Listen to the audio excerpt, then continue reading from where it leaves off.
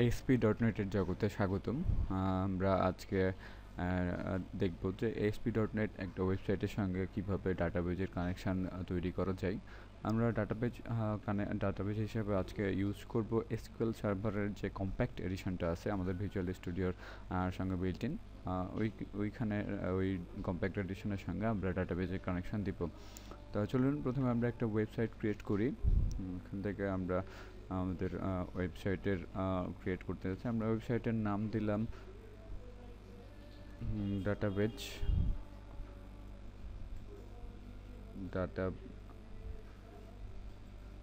Database নাম। ওয়েবসাইটে শুধু ডাটাবেজের নাম দিলাম ডাটাবেজ কানেক্ট এবং আমরা ল্যাঙ্গুয়েজ হিসেবে ভিজুয়াল সি শার্প ইউজ করেছি। প্রথমে আমি একটা ASP.NET এমটি ওয়েবসাইট সিলেক্ট করে ওকে করলাম। আমাদের এখানে আপাতত একটা মাত্র ফাইল আসছে web.config। এখানে আমরা দেখতে পাচ্ছি জাস্ট কনফিগারেশন ছাড়া আর কিছুই নাই। আমরা প্রথমে একটা ওয়েব পেজ নিয়ে আসি। আমাদের ওয়েব পেজের নাম ডিফল্ট আপাতত ডিফল্ট আছে, ডিফল্টেই রাখলাম, অথবা আমরা নামটা চেঞ্জ করতে পারি। নাম দিলাম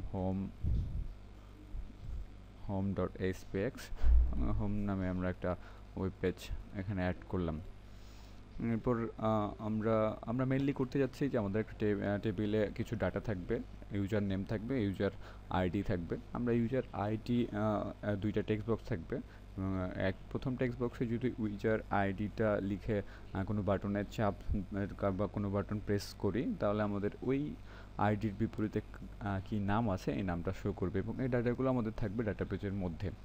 সো আমরা আগে একটা ডাটাবেজ নিয়ে আসি। এখানে আমরা একটা ডাটাবেজ অ্যাড করব। আমাদের এখানে অ্যাপ আন্ডারস্কোর ডাটার মধ্যে সব ডাটাবেজের ফাইলগুলো থাকে সাধারণত। আমরা অ্যাপ ডাটা ফোল্ডার ক্রিয়েট করলাম না করে দেখি কি হয়। আমরা প্রথমে একটা এসকিউএল সার্ভারের কম্প্যাক্ট এডিশন ডাটা সিলেক্ট করলাম এবং এটার নাম ডাটাবেজি যা আছে এটা রাখলাম। এটা অ্যাড করি আমরা।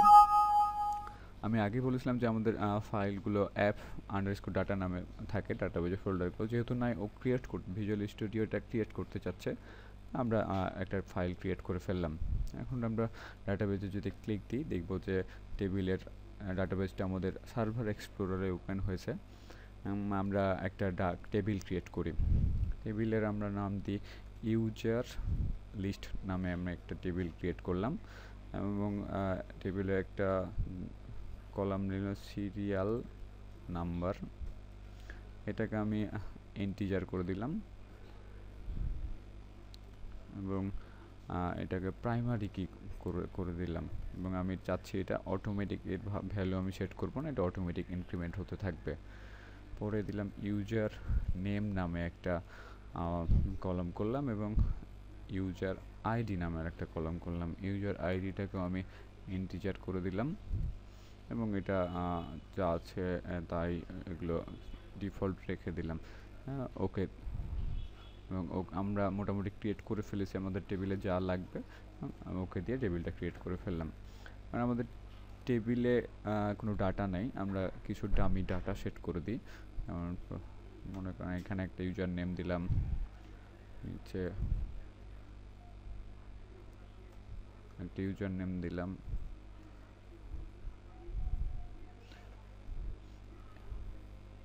5 6, আমরা যে কোনো ভ্যালু বসিয়ে দিলাম। এটাকে আমরা সেভ করে রেখে দিলাম। এটা জাস্ট লিখলে অটোমেটিক সেভ হয়ে যায়। আমরা আবার টেস্ট করে দেখতে পারি আমাদের ডাটাগুলো আছে। এখন আমরা আমাদের পেজে ওই মেন ওয়েবসাইটের পেজে চলে যাই। আমাদের দুইটা টেক্সট বক্স দরকার। আমরা টুল বক্সটা ভিউ থেকে নিয়ে আসি। আমরা তাহলে এখানে দুইটা টেক্সট বক্স নিয়ে আসলাম, একটা টেক্সট বক্স 1, টেক্সট বক্স 2 এবং আমাদের একটা বাটন দরকার, যাতে আমরা ক্লিক দিলে বাটনে প্রেস করলে আমরা কি পাবো। আমরা যদি টেবিল 1-এ কোনো ইউজার আইডি দিই, এই আইডির বিপরীতে নামটা আমাদের টেক্সট বক্স 2-তে শো করবে। বাটনের নামটা জাস্ট আমরা শো নেমে চেঞ্জ করলাম, বাটনের টেক্সটটাকে এবং বাটন নেম বাটন অনই থাকলো। তো আমরা এখানে বাটনে ক্লিক দিলে কি কাজ করবে এগুলো লিখি। আমরা চাচ্ছি যে ডাটাবেজের থেকে নিয়ে এসে ডাটা শো করবে।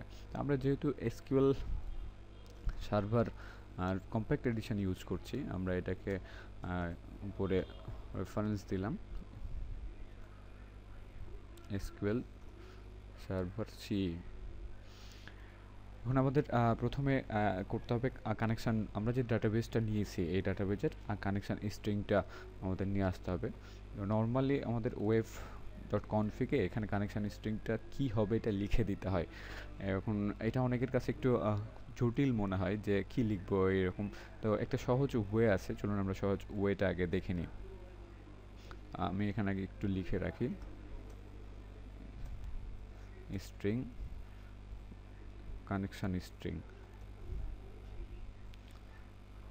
আমরা সহজ ওয়ের মাধ্যমে যা পাবো ওইটা এখানে পেস্ট করে দিব।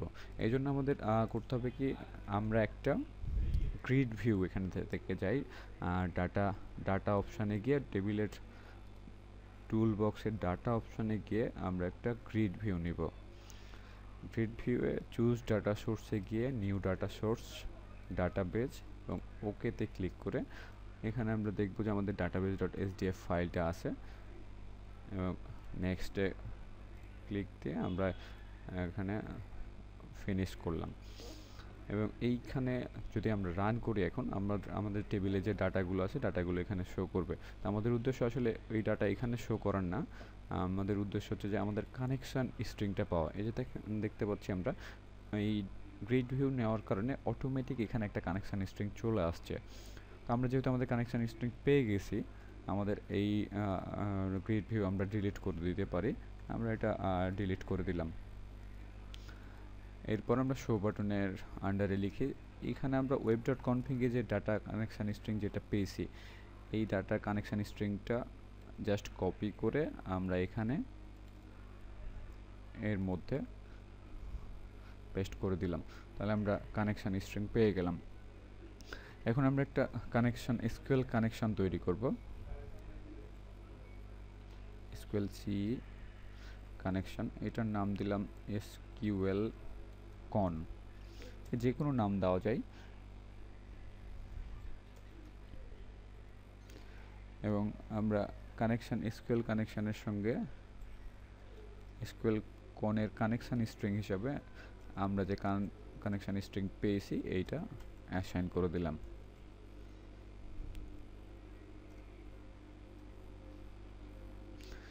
এবং আমাদের কানেকশন রেডি। এখন কানেকশনকে ওপেন করতে হবে। আমরা আমাদের কানেকশনটাকে ওপেন করলাম। মনে রাখতে হবে আমরা যখন কোনো কানেকশন ওপেন করব এটাকে আমাদের অবশ্যই অফ করতে হবে। এই জন্য আমি নর্মালি যখন কানেকশন ওপেন করি সাথে ক্লোজের অপশানটা লিখে রাখি, যাতে পরে আমাদের এটা মিস হয়ে যাওয়ার সম্ভাবনা না থাকে। তো এরপর আমরা করব হচ্ছে আমরা ডাটাবেস থেকে আমাদের যে ইউজার লিস্ট টেবিল ক্রিয়েট করেছি, আমরা ইউজার লিস্ট টেবিল থেকে ডাটা নিয়ে এসে আমরা টেবিল টেক্সট বক্স 2-তে শো করব। তো আমরা আমাদের কোয়েরিটা লিখে ফেলি, স্ট্রিং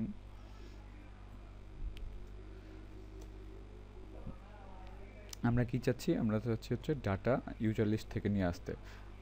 সিলেক্ট ইউজার নেম, আমরা ইউজার নামে একটা কলাম তৈরি করেছি, আমরা আবার দেখে আসতে পারি আমরা কি কি করেছি এই জায়গায়, বা এটা আমরা এখানে রেখে দিতে পারি। এটা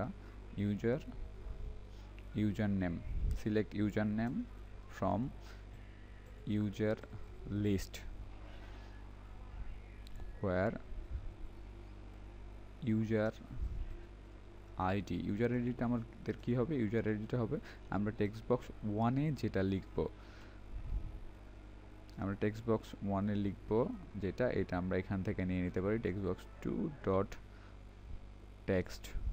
তাহলে আমরা কি চাচ্ছি এটা আমরা কোয়েরিতে লিখে ফেললাম। এখন আমরা একটা এসকিউএল কমান্ড তৈরি করি। এসকিউএল কমান্ড, এটা নাম দিলাম সিএমডি, এটা যে কোনো নাম দেওয়া যেতে পারে, আমরা সিএমডি নাম দিলাম। নিউ, এবং এর প্যারামিটার হিসেবে আমরা পাস করলাম আমরা যে কমান্ডটা কোয়েরিটা লিখেছি সেই কোয়েরিটা, এবং এর সঙ্গে দিলাম হচ্ছে আমাদের যে কানেকশান আমরা তৈরি করে রেখেছি এসকিউএল এর কানেকশন, এটা দিলাম। তা আমাদের কমান্ড আমরা পেয়ে গেলাম। এখন আমরা এটাকে ডাটা রিডারের মাধ্যমে এক্সিকিউট করে ফেলবো। কিউএল ডাটা রিডার, এটা একটা অবজেক্ট রিড, আমাদের কমান্ডের নাম আমরা দিয়েছি সিএমডি ডট এক্সিকিউট রিডার। এখন আমরা যে ডাটা পেয়েছি এই ডাটাটা আমাদের টেক্সট বক্সে শো করব।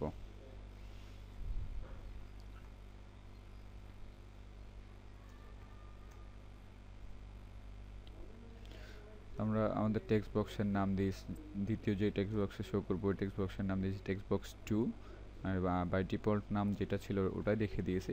এবং আমরা এখানে সেট করছি আমরা ডাটা পাবো হচ্ছে রিডের মধ্যে। রিডের মধ্যে আমাদের ডাটা, কোন ডাটা আমরা নিব, আমাদের যে সেটা নিব যেটা হচ্ছে যে ইউজার নেম। আমরা আইডি যেটা দিয়েছি এই আইডির বিপরীতে যে ইউজার নেমটা আছে এই ইউজার নেমের ডাটাটা আমরা নিব। আমরা এটা এখানে লিখে দিলাম এবং এটাকে স্ট্রিংয়ে কনভার্ট করে দিলাম।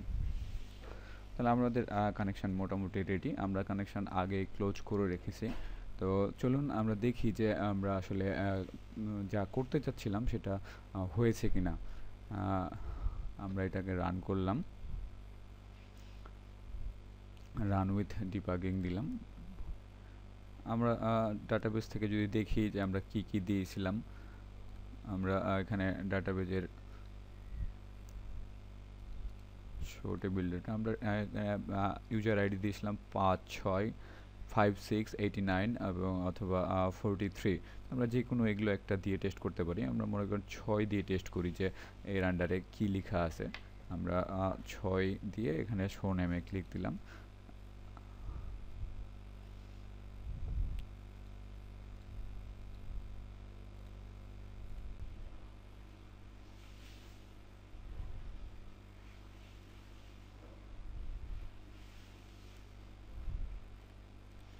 আমরা এখানে টেক্সট বক্স 1 এর জায়গায় টেক্সট বক্স 2 লিখেছিলাম, এই জন্য আমাদের ডাটা শো করছিল না।